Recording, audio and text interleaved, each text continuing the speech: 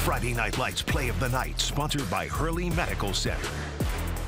Let's go back to Nouvelle. Ian Ziegelman going to create, buy some time, and then find Parker Kingsbury across the middle for a beautiful first down.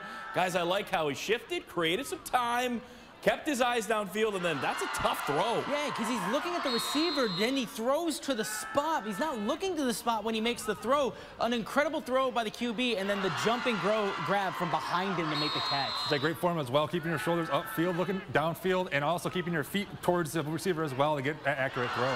Beauty. Well, now let's look ahead to Week 7. We have 3 Game of the Week finalists. Fenton at Flushing, Nouvelle Catholic Central at Ithaca, Midland High at Heritage. Fans, you are the ones that get to decide this. Polls are open now and available until Monday at noon. Austin, what do you like there? At Fenton Flushing game, winner of that one would face Goodrich the next week in the Metro League Championship. You got to look towards that as one to look out for. Cole? So Nouvelle and Ithaca, 2 very great teams. You're going to expect a great game out of that one no matter what. So going to be interesting to see who pulls that one out. And Midland High and Heritage each had wins tonight as well. So all 3 great matchups. We can't wait to see what you, the fans, decide. Well, that's all your news, weather, and sports tonight at 11 o'clock. Thank you so much for joining us. We'll see you back here next week for another edition of Friday Night Lights.